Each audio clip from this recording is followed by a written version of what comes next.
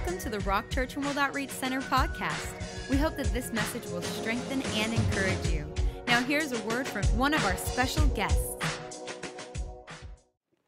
The message tonight is titled, Encountering God. It's entitled, Encountering God. And, you know, so often we, I think, get satisfied the fact that we will have an encounter with God. Maybe you came to this church, maybe you came to the altars and you had an experience of being born again, an experience of accepting Christ into your heart, whether that happened here or somewhere else. But, you know, many of us, we often think that, okay, I've accepted the Lord and I had that wonderful experience. Then maybe we come into church and we have a great time of worship and we encounter God. And, you know, there's something about that presence at the end of worship where you just don't want it to end. You just want to press in. There's something about the anointing of God. You have this encounter with Him. And hopefully that just stirs in you a hunger that there's so much more of God to encounter. And so I want to deal with, you know, the areas of when you encounter God. I'm not talking about an intellectual exercise, a genuine heart encounter where you somehow come face to face with the living God. And I'm going to deal with a number of different areas, so we're going to cover a lot of different material tonight. But I want to just say this. I have my oldest daughter, Christina's on the front row. She's just in her second year of law school in Philadelphia, Temple University, and it's a blessing to have her back for the summer. We were missionaries. Many of you may know that we worked for Reinhard Bonnke. I was his television producer and traveled the world with him, and television really was my heartbeat. And you know, out of that we became missionaries. As a family, we went to Nigeria, and for 2 years we were in Nigeria. And we came under tremendous assault as a family. We came under tremendous attacks, things that we didn't know how to deal with. Our American Christianity hadn't prepared us for some of the things we experienced in the mission field. And my daughter ended up, when she was about 4 years old, having an encounter with the demonic. There was a sorcerer, a Nigerian sorcerer, who was a high-level sorcerer masquerading as a Christian, who tried to kill my daughter. And my daughter, you know, can tell you as vividly as if it was happening today. But she was lying in her bed and she looked up and she saw a demonic entity in her room. And it put tremendous fear in her. But then she heard the voice of an angel over her bed. And the angel spoke to the demon and said these words. The angel said to the demon, "Don't you touch our Steggy." Now, Steggy was the nickname that we had given her because the only thing we had before we went, she took a stuffed animal of Land Before Time. Littlefoot was the sort of her one stuffed animal that she took to the mission field. And she loved stegosauruses and she loved dinosaurs. And so we had nicknamed her Steggy. And the angel used that word, says, "Don't you touch my Steggy," is what he actually said. Now that encounter that she had was an amazing encounter because through all of the years of going through high school and all the things that have been thrown at her, let me tell you, it's been a defining experience. She has never doubted the existence of the spiritual, never doubted the existence of the supernatural. From that day to this day, that encounter changed her. And whenever we have a genuine encounter with God, it will mark us. It will change us. Now, the interesting thing is that the angel used a word and called her by the most endearing term that we had for her. It says, "Don't touch my Steggy." Now, God, my first point is that God knows your name and He knows everything else about you. But it's important that you understand that God knows your name. Because many times we think that heaven's got these little computers going up there and, you know, that God's got, you know, a lot of, you know, numbers and things to deal with, and He's got to handle all the problems of the world. And where do you fit into the mix of it? And would God have time to really know you and know you personally and know your name and know everything about you? We kind of mentally assent that he does, but it's another thing when you encounter the fact that he does. In Jeremiah 1:5, God says to Jeremiah, he says, before I formed you in the womb, I knew you. God knows you from before you were born. Before he created you in the womb, no matter how you came into this world, before he formed you in the womb, God knew you. And he knew everything about you. It's interesting when you look at the encounters that people have in the Bible with God, how many times it starts with the name of the person. The Apostle Paul, before he was the person Saul who was trying to persecute the church. In Acts chapter 9, the Bible says that Saul was on his way to Damascus to throw the Christians in jail. And he has this encounter with Jesus. And listen what Jesus says. It says, and he, Saul, journeyed, he came near Damascus, and suddenly a light shone around him from heaven. Then he fell to the ground and heard a voice saying, Saul, Saul, why are you persecuting me? He said, who are you, Lord? The Lord said, I am Jesus whom you are persecuting. You see, as much as he was attacking and doing all the things he was doing, in his mind he was doing something good for God. But Jesus addresses him by name and says, Saul, Saul. And whenever Jesus calls you twice, you've got to watch out. You're in trouble. Not necessarily. But it's interesting that Jesus knew everything about what Saul was doing. Why are you persecuting me? But he calls him by name. And so, there's an expression in the English language that the sweetest word in the whole world is your own name. And when God speaks your name, it's a very powerful thing. I'm going to look at one or two other ones, and then we're going to bring this point to Berin where you are. 1 Samuel chapter 3. This is the little boy Samuel. He was promised to his mother, and it was a supernatural birth, and then his mother took him and put him in the temple because she promised him to God all the days of his life. Little Samuel was growing up in the temple. He was sleeping down the hall from the priest, and God came and said, Samuel, Samuel. Again, Samuel, Samuel. Samuel ran to Eli. He didn't know the word of the Lord. He didn't know who God was. He had never encountered God before. And now God's encountering him by his name. And so, in 1 Samuel 3, verse 7, it says, now Samuel did not yet know the Lord, nor was the word of the Lord yet revealed to him. Now the Lord came and stood and called us at other times, Samuel, Samuel. Samuel answered, speak, for your servant hears. You see again, God encountering a life for the first time.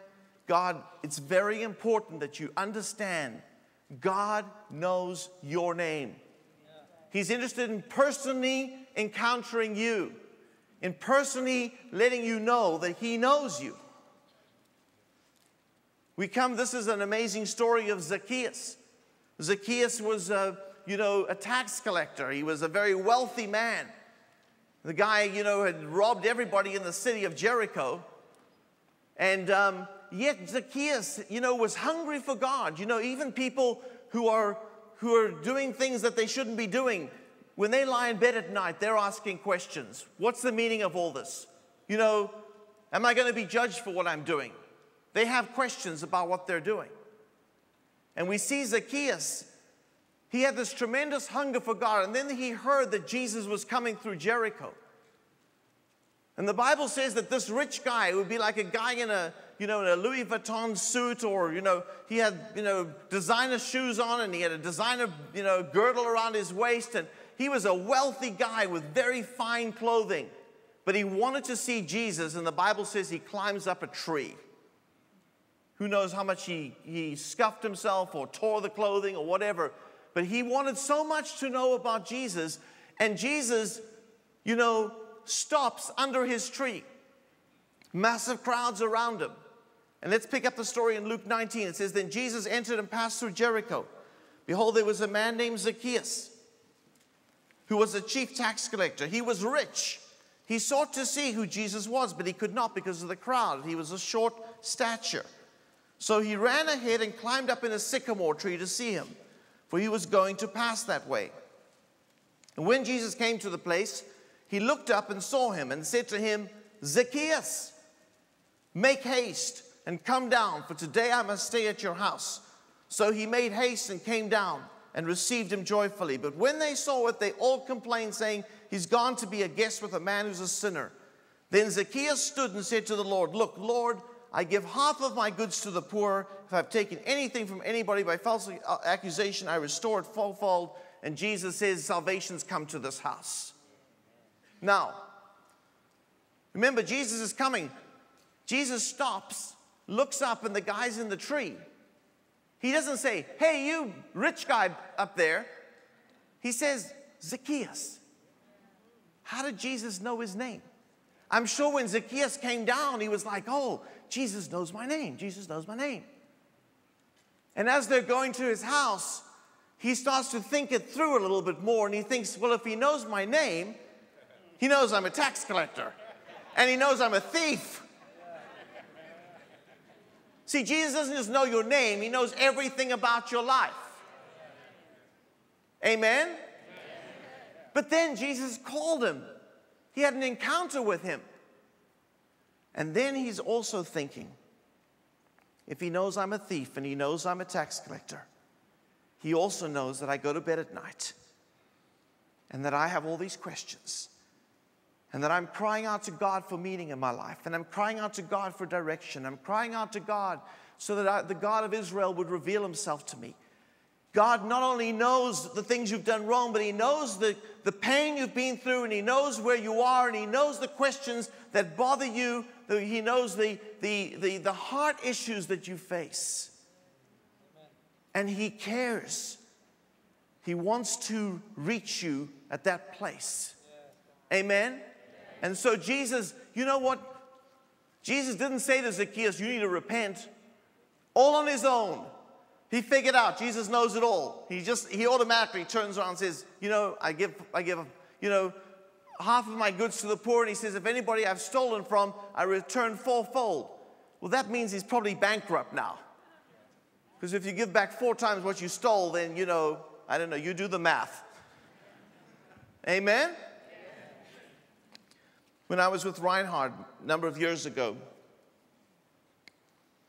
Reinhard was ministering in Australia. And before the service in the morning, he was praying for this. It was a large, huge meeting that he was going to be preaching at. And when he was praying, the Holy Spirit spoke a word to him. And God said to him, at the meeting tonight, I want you to call out a young man by the name of John. Now, Reinhard began to argue with the Lord. He said, Lord, this is Australia. Every second person here is called John. It's like, why can't you give me something more complicated? Or, so people are going to say, oh, that's a really safe word. Somebody called John. Peter's here too, and because he is thinking the people are going to judge this word and they're going to say, Reinhard's just acting safe because there's going to be a John in there. The Holy Spirit spoke back to him and said, but his name is John. I can't change his name. He did not know that that morning there was a mother who had a 16-year-old child who had turned away from God, was not serving him, was going in the way of the world. And that young boy's name was John. And as that mother was praying that morning, the Holy Spirit spoke to her and said, ask your son to come to the meeting tonight. God is going to call him out by name. And the young boy said to his mother, Mom, if God calls me out by name tonight, my life will belong to the Lord. So that night when Reinhard very foolishly got up and he was like, you know what, I know this doesn't sound really amazing, but there's a young man here by the name of John, and God's calling you by name. That man jumped up and he ran with tears in his eyes down to the altar and gave his heart to the Lord. Amen? Just your name. Just God speaking your name is the first thing in an encounter with God. And it can change a life from darkness to light when you realize that God not only knows your name, but He loves you completely and knows everything about you. We'll just touch on Daniel. Daniel was a man who sought God for 3 weeks. There was no answer. And then it says in verse 10 of Daniel chapter 10, he was still praying after 3 weeks. Nothing had happened, but suddenly it says a hand touched me, which made me tremble on my knees and on the palms of my hands. And it says, and the man who touched him said, and he said to me, "O Daniel, a man greatly beloved, understand the words that I speak to you and stand upright. I have now been sent to you." Then he said to me, "Do not fear, Daniel. From the first day that you set your heart to understand and to humble yourself before your God, your words were heard. I've come because of your words." The Bible says there was a war going on. 21 days that Gabriel was hindered from bringing a message. But the Bible said the first day that Daniel set his heart to understand and to encounter God and to get a message from God, immediately that message was heard the first day. It took 21 days to get through. So God hears every single message immediately. Sometimes there is warfare in getting it through to us. Amen? And finally, David wrote these words about how much God knows you. Psalm 139 verse 14 says, "I'll praise you. I'm fearfully and wonderfully made. Marvelous are your works that my soul knows very well. My frame was not hidden from you when I was made in secret. I was skillfully wrought in the lowest part of the earth. Your eyes saw my substance being yet unformed. In your book they were all written. The days fashioned for me, when as yet there were none of them. How precious also are your thoughts to me, O God. How great is the sum of them. If I should count them, they would be more in number than the sand. When I awake, I am still with you." It's just beautiful words that David writes about God. You know everything, my thoughts, your thoughts towards me. God's thoughts towards you are more than the sand. Do you know how much sand there is? The depth of God's love for you, the depth of His knowledge of you, the depth, we will spend eternity encountering and getting to know God, and we will never exhaust Him. Jesus said the very hairs on our head are numbered. He says that God knows everything about us. So that's our first area, is just that God knows our name and He knows everything about us. And that should give us hope, because He not only knows the bad stuff, because we know He knows that, but He also knows the desires of your heart. He knows the questions. He knows the suffering you've been through. He knows the abuse. He knows the trouble. He knows the pain and everything in between. Amen? Now the next point, and we only have 3 tonight, but not only does He know all of that, but we got to learn not only to encounter Him here at the altar or in worship. We need to start to learn to encounter Him in every facet of daily life. God is much more involved in your life than you give Him credit. You do not know how many accidents He's protected you from. You don't know the warfare that goes around you every day and how much God is engaged in watching over and caring and helping your life. Amen?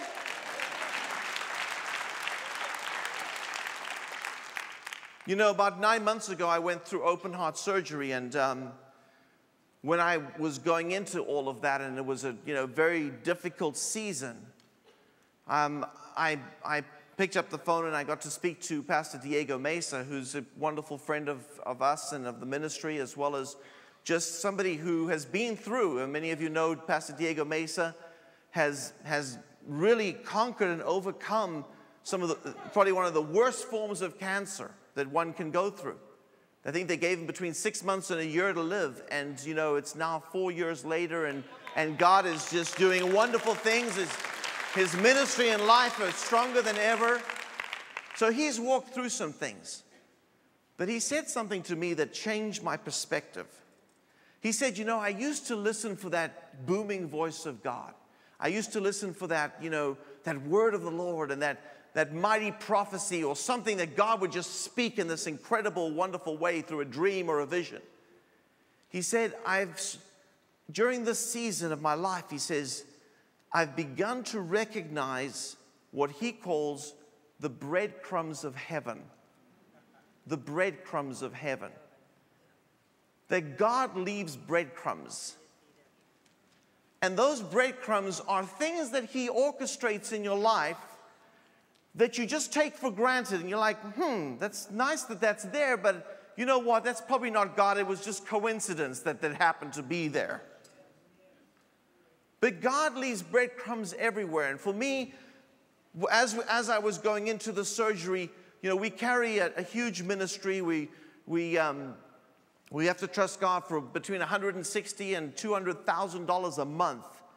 I have a large staff, and it was a tremendous pressure. It's always a tremendous pressure. But right before I went into this whole challenge of this heart issue that I was facing, God gave a provision to the ministry to sustain us through that season. Now you can say, well, it was just coincidence, and you know, I'm going to go in and I had to have the surgery and everything else. But what God was doing was he was lifting off a pressure. He knew that would be an issue in terms of me engaging and going through what I needed to go through. But God just put some breadcrumbs there. Now I can say, well, it would have come anyway. Would it have come the day before I went into hospital? Would it have come at any other time that had never come in all the history of our ministry, but it happened to come in that day? For me not to recognize that God was saying, it's okay for you to go through this challenge. I'm with you and I'm providing for your ministry. Amen?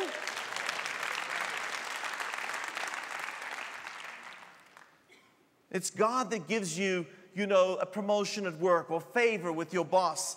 It's God that somehow brings together the pennies and enables you to pay a rent at the end of a month.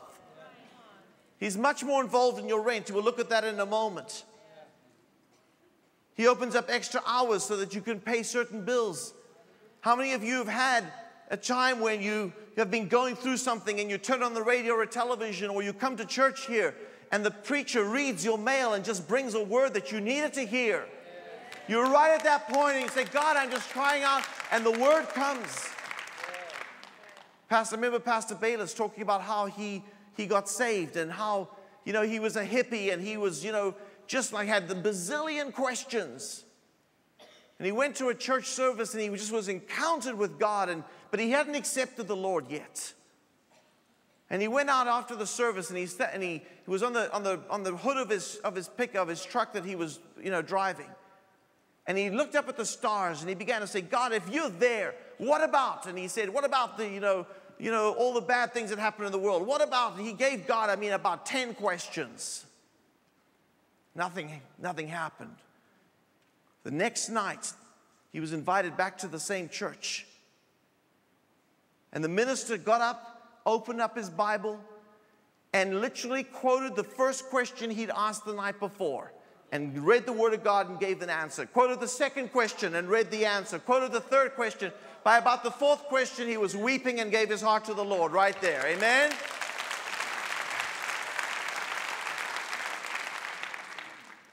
God knows how to get an email to us, or get a person who calls you up that hasn't ever called you up before. He can use many different means, and many times we do not give him credit for what he sends our way. But don't just look to God and think, oh, God, you can only answer me like this. I've got this little box, you've got to fit right into it. Look for the breadcrumbs of heaven. Look for those places that you wouldn't necessarily give God credit for. Sometimes you go to a store and there's a sale on it. Just the item is just the size that you need, and it just fits, and it just happens to be 50% off. Ladies, come on, give me an amen.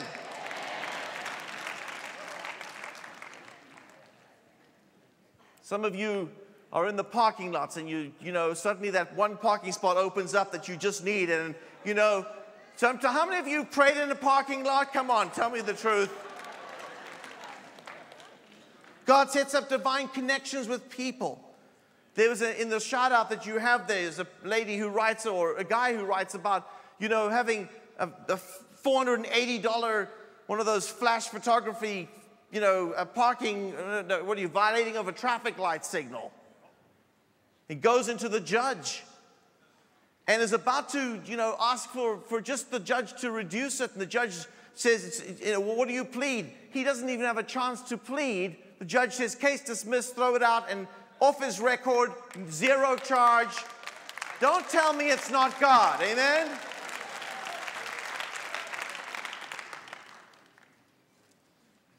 I tell my kids this all the time.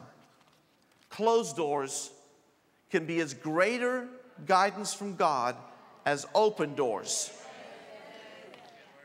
Just because the door's closed, sometimes we really upset, we acknowledge God in our way and doors just close. Let me tell you, God's protecting you. God's the greatest door opener and door closer on the entire planet. Amen? And when doors close, rejoice. Because it would have been a disaster to go that way. Amen? Let's look for the breadcrumbs of heaven. Sometimes God speaks to us through nature. The Bible says the heavens declare the glory of God. We'll look at that at the very end. But I remember, the pastor of the church I was attending in Virginia. I was going to University of Michigan. And the pastor did a message on the sign of the rainbow, and how the rainbow was a sign of God's covenant, and that every time we see a rainbow, we are reminded of the covenant that God made with the earth. And it was an amazing message. And, I got this letter from my pastor, and he would share a copy of the CD, it was back in cassette tape in those days. And just as I was finished reading the letter, somebody from down the hall in the dormitory where I was at the University of Michigan said, come and look. And I went to the window, and there was a 180-degree rainbow outside. And the people who were away from us said that it went around the entire dormitory, 180 degrees, left to right. I've never seen a rainbow before or after like that one. Don't tell me God wasn't showing off. I finished the letter, and he put a full rainbow outside my door. I can say, well, what a coincidence. You know what? God leaves breadcrumbs, and you need to recognize when they're his breadcrumbs, and we need to give him glory and thanks for it. All right. I'm going to deal with something that's so vital for everyone, all of us to understand. God is in charge of every single penny that comes into your checkbook. Every cent that you receive, God has a role. Now, sometimes we just say, I got, some money from grandma, or I got this, or I got that. You know what? This is one of the reasons why I really encourage people to put God first, and to give him the first tenth, and to honor him with your first fruits. Because the Bible says that then his covering, his anointing, and his ability to maneuver and move on your behalf kicks into play. All right? Now, I learned this a very interesting way, because one of my friends is a missionary in Africa. He was pretty much told by a supporting church here in California that if he did not come to a conference that they were having, a missions conference, they were going to cut off his support. So he put the charge for the airfare on his credit card, flew over, hoping that in the 2 or 3 weeks that he was here, that one of his partners, one of his friends would say, you know what, we want to help you to cover the cost of that air ticket. Well, not only did nobody, at the conference help him, but for the 3 weeks afterwards, nobody helped him, and it was about to fly back on the Wednesday. I called up this friend on the Sunday, and I said to him, his name's Johan. I said, Johan, we have an ISOM school that's gathering on Monday night. Why don't you come and join us, and you can share what you're doing there in Africa? Just as a way to try and reach out to him. Well, he came down the next day. It was Monday night. He shared, As he was sharing, the Holy Spirit spoke to my heart and said, take an offering for this missionary. So I just said to the group, I said, look, we're going to have a break for some food. I said, we're just going to take an offering. If you want to bless and sow into his ministry, putting a basket over here, just do what you like to do. Well, when they went into the next session of the teaching, I went and counted up what was in the basket, and it was $1,093. And I thought, that's a great offering for just a small group of students. Actually, there was about 40 or 45 students there. And so I thought, 1,093, it's so close to 1,100. I reached into my pocket, took out $7 and put it into the offering, making it a nice even figure, 1,100. Well, I went back and I was about to announce it and present it to the missionary when a person put up their hand and said, oh, I didn't put mine in, I've got another extra 100. Another person put up their hand and said, I've got another extra 30. So now I've got $1,230. I gave it to the missionary, and this strange look came over his face. He said, that's very close to the cost of my ticket. I said, well, when you get back to your hotel, look it up and tell me what it was. He calls me up and he says, the cost of my ticket was $1,223. I said, I want my $7 back.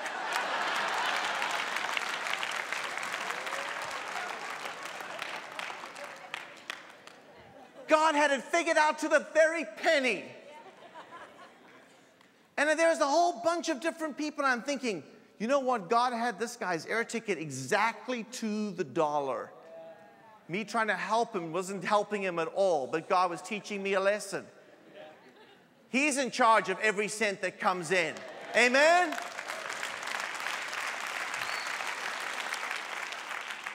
And that's the same in your checkbook. He's in charge of it all. Some people, they look for God, they want to encounter God with that booming voice. Is a wonderful example where Elijah really wants to hear from God. He wants an encounter with God. And so the Bible says that he goes to Mount Horeb, because Mount Horeb was the place where God came down on the mountain, gave the 10 Commandments, and the whole mountain was on fire. God spoke with his booming voice. And so Elijah is really going through a trial in his life, so he heads down to Mount Horeb. And he's wanting to have an encounter with God. This is what it says about it. It says, and behold, the Lord passed by, and a great and strong wind. This is 1 Kings chapter 19, in verse 11. The Lord passed by, and a great and strong wind tore into the mountains and broke the rocks in pieces before the Lord. The Lord was not in the wind. After the wind, an earthquake, but the Lord was not in the earthquake. After the earthquake, a fire, but the Lord was not in the fire. And after the fire, a still small voice. Most of the time God speaks to you, it's in a still small voice. We don't value silence. We don't value listening. The Bible says, be still and know that I'm God. There's a wonderful singer by the name of Andrea Bocelli, blind singer, built an amphitheater out where he lives out in the Italian countryside.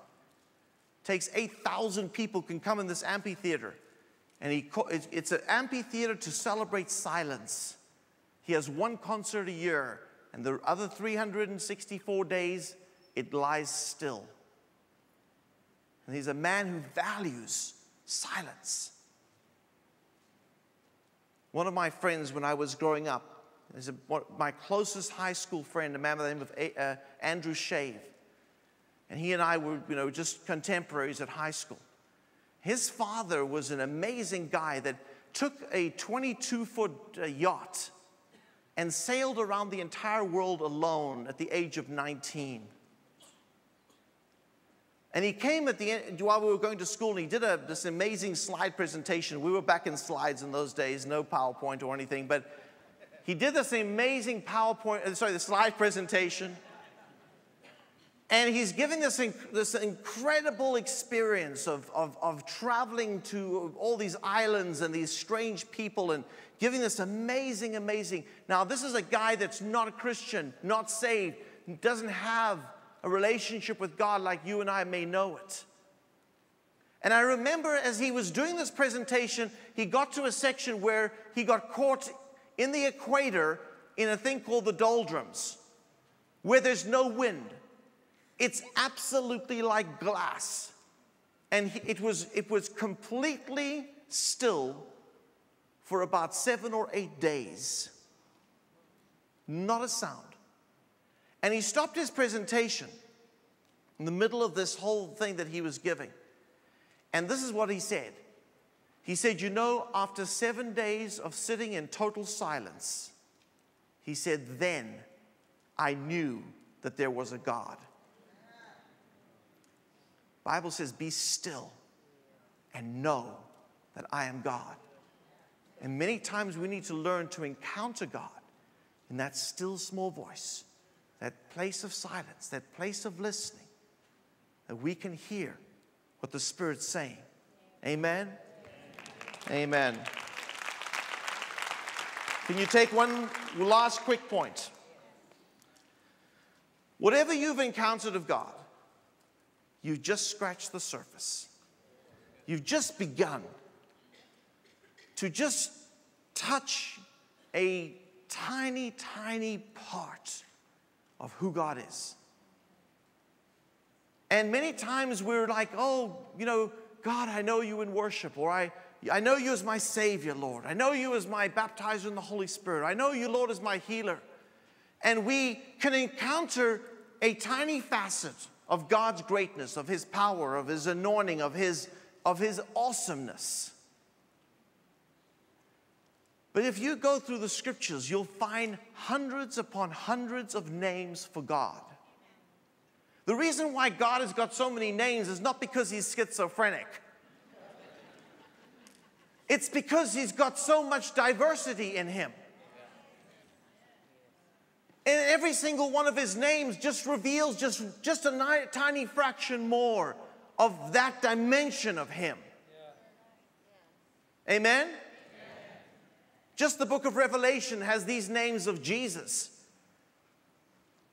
Just listen to them. He's the firstborn from the dead, the highest of the earthly kings. He's the Alpha and the Omega.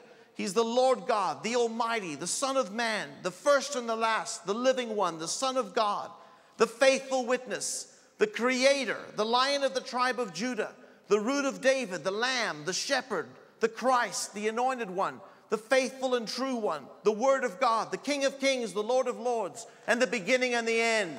Those are just in the book of Revelation. Amen? And every one of those has a facet. Every one of those you can explore and explore because it's wonderful. It's amazing. And we need to learn to encounter God in a far greater dimension than we've ever dreamed of. Amen. We can experience more dimensions of who God is. And God wants to challenge us. Many times we look at these marvelous names given in the Old Testament of Jehovah. Jehovah, I'll just give you a few. We'll put them up on the screen here. Jehovah Rohi, the Lord is my shepherd. You know how just encountering God as your shepherd, as your guiding person who leads you on the way. That's a whole dimension of His character and His nature. Jehovah Shammah, the Lord is present. Jehovah Rapha, the Lord your healer. There's a whole dimension of God's healing, of His healing of your emotions, of your relationships, of your person, of your body, of your mind, of every facet of your life. God is a great healer. Amen. We've only just touched on it. We say, well, God healed my toe. Well, that's just the tiny tip of it. There's so much more of His healing nature that we need to understand. Jehovah Tsidkenu, the Lord our righteousness, the Lord Jehovah Jireh, the Lord our provider. Let me tell you, I love this one, Jehovah Jireh. We'll talk about it in a moment as we close out here, but that one is just an incredible, that God can provide for every need in your life. The Lord your banner, Jehovah Nissi, Jehovah Shalom. God is your peace. There's a dimension of God's peace that we can all experience. You can encounter God as your peace. You can encounter Him as your healer, as your shepherd, as your deliverer, as your, soon coming King, your fortress. You can encounter every dimension of God. Amen? Jehovah Elion, the Most High God, El Roy, the strong one who sees, El Shaddai, the God of the mountains, O God Almighty, and Elohim, the everlasting God. That's just a few from the Old Testament. This is one of the reasons why I created the International School of Ministry. Is I realized that certain people around the world have encountered God in a greater dimension. And so I traveled to Israel. Well, I would bring a guy from Israel to here. We actually brought him to this podium, Dr. Gerald Schroeder. Because I want to capture what God's given him. We went to the Philippines to deal with this thing on betrayal because, you know what? I knew that this person had encountered God's revelation in that area. As we go now into the Rock Bible College, the leadership college that's going to be starting in a few weeks, my challenge to you is that's the kind of thing you should be hungry for. Because it will enable you to encounter God in so many more dimensions, in so many more ways. And I challenge every believer. It's a challenge that God's put in my own heart. Be hungry to encounter God in greater and greater measure, and greater ways. Amen? What you've experienced is just the start. I close with this story. When I was with Reinhard, one of our teachers on the ISOM is a man by the name of Wayne Myers. In fact, he was the guy we were playing that night that they had the miracle with my friend at the air ticket. Wayne Myers is a missionary to Mexico, has been serving God over 50 years on the mission field, and he teaches a message called Living to Give. I filmed this guy for 5 hours, and there was nothing that the guy said that was just that amazing to me. What was amazing to me was that for 5 hours I had to look at this face on the screen that glowed like the sun. I had never seen such joy in the life of a human being than what I experienced in those 5 hours filming this guy teaching on living to give. This guy just goes through and he lives his life to give, and he lives in a supernatural place of God's provision because it comes in one door and it goes out the other. He drives a beat-up station wagon, but you know what? God puts millions through his hands and touches lives. He's put more roofs on buildings in Mexico. He has helped pastors. He's paid for people to go through Christ for the Nations Bible School. He has done more than you can imagine. And one of my friends, he worked for Reinhard. We were doing a conference in Europe together. His name's Grant Gill. And Grant had to drive Wayne around England for 7 days. And had to hear all these stories of him giving and giving and giving, and God would always give back. And one of the things that kept challenging him was that he talked about giving cars to pastors. He's given, hundreds of cars to pastors.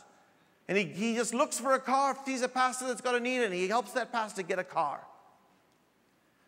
And so Wayne, he was sharing all these messages. My friend Grant was like, God, I've never given anything to almost anybody. He said, I want to give a car to a pastor.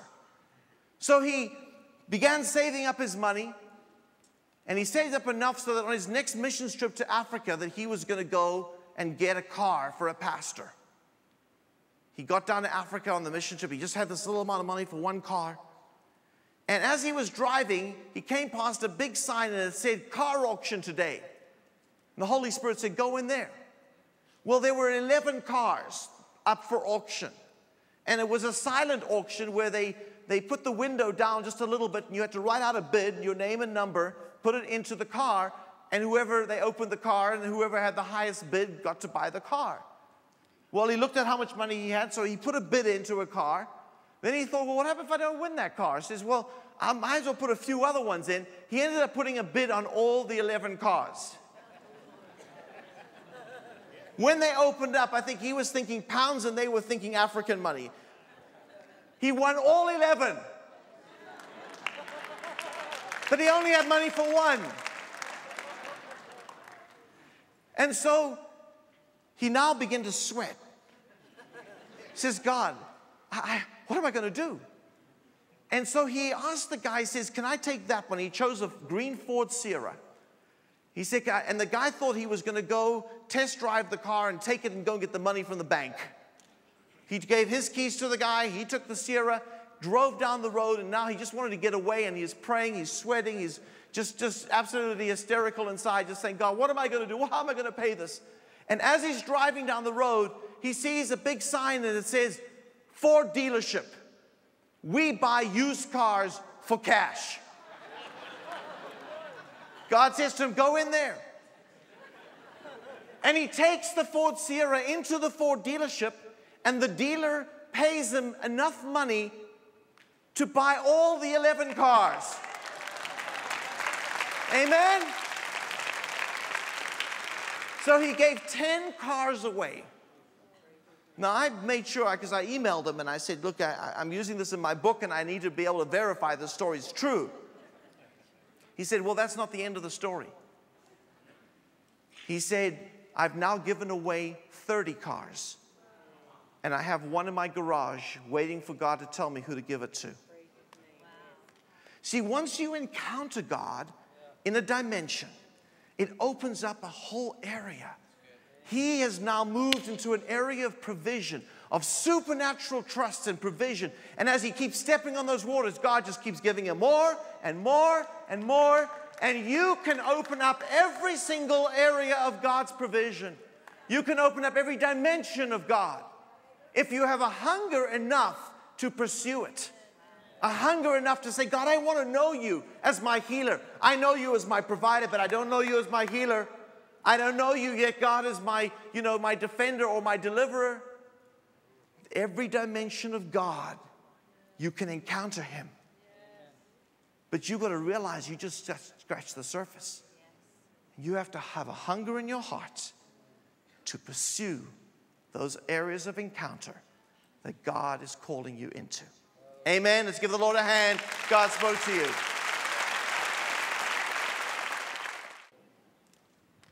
Amen. It would be a shame to close this service and not give those here who have never encountered Jesus as their Savior, who never had that personal encounter with him. The fact is, Jesus does know everything about you. He knows all that you've done, all the things that you've done wrong. But he also knows the desire of your heart for meaning, the desire of your heart to find God, to know that he loves you, that he cares. The Bible says that he loved the world so much that he gave his life for you. He died for you on a cross. And that's not just something that just happened way back many years ago. It's something that you can encounter and experience tonight. You can experience the salvation of God. You can encounter Jesus tonight. Because the Bible says that when you embrace what he did for you, he washes your past away, he makes it clean. And he opens up an opportunity for you to encounter him in your heart, that he actually will change you on the inside.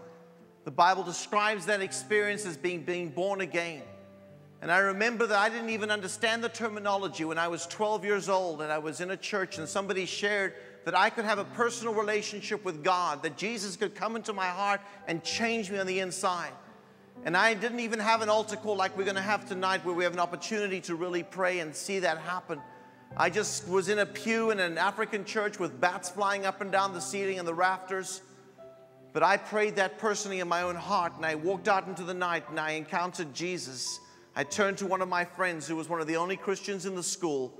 I said, I don't know what just happened, but I feel a peace I've never felt before. From that day to this day, I have encountered and known Jesus as my Savior. And I want to give everybody here a chance tonight. If you've never encountered him as a Savior, if you've never encountered his salvation, never encountered his forgiveness of your sins, that he can cleanse you and wash you and make you a new person on the inside. And He can forgive your past.